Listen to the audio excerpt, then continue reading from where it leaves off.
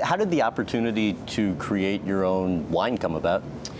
Well, I'm not even from the wine region. My wife is, and we met in Stellenbosch, which is the wine region in South Africa. It's like our Napa Valley, most beautiful village, with mountains and stuff, and a lot of wine farms.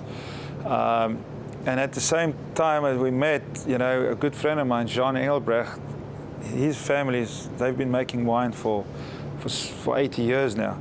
And, actually on his farm was our first date. We went for a barbecue and we drank some wine and so on, and we became really close friends.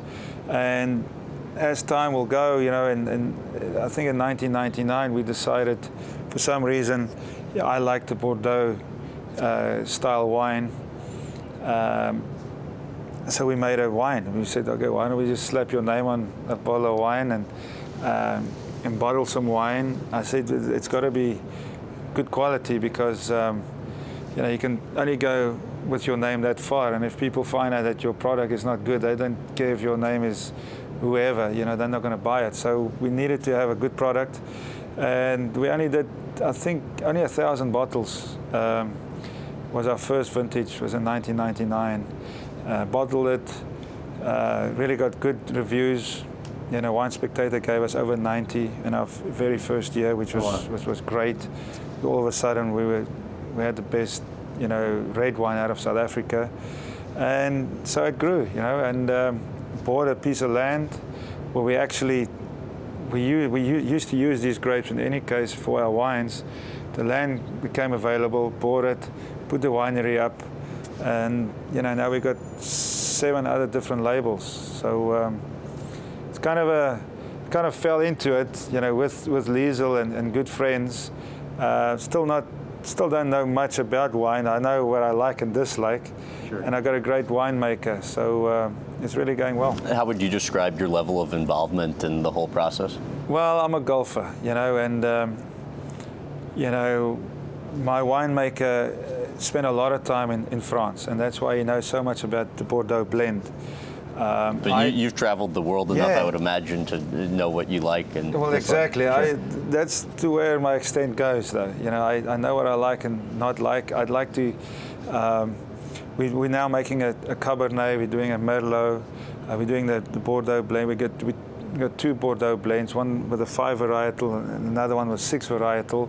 And we've actually come out with a Big Easy, which is also a blend, and they're all in different classes. You got the Ernie Els Signature, which is the kind of the high-end, expensive wine, right down to the Big Easy, which is much more affordable. But they're all very drinkable.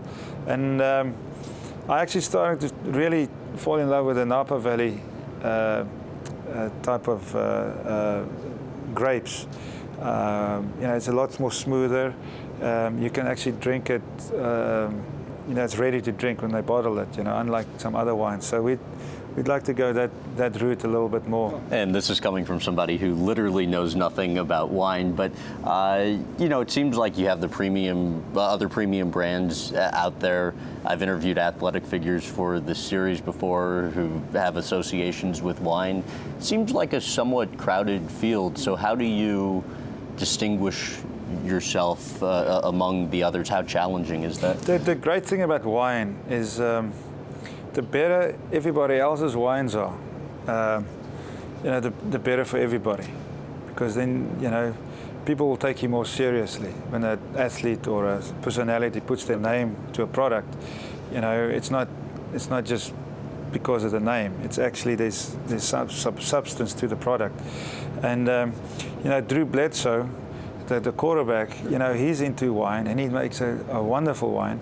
He actually came down to South Africa to our winery. Oh, really? And to come and taste some wines and stuff. We exchange wines and stuff, and he makes an unbelievable wine.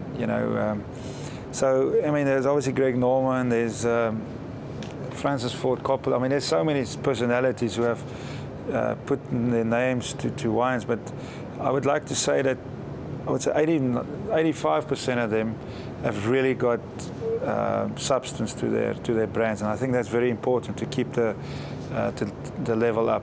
Once there's not a good product in there, people are not going to take you seriously.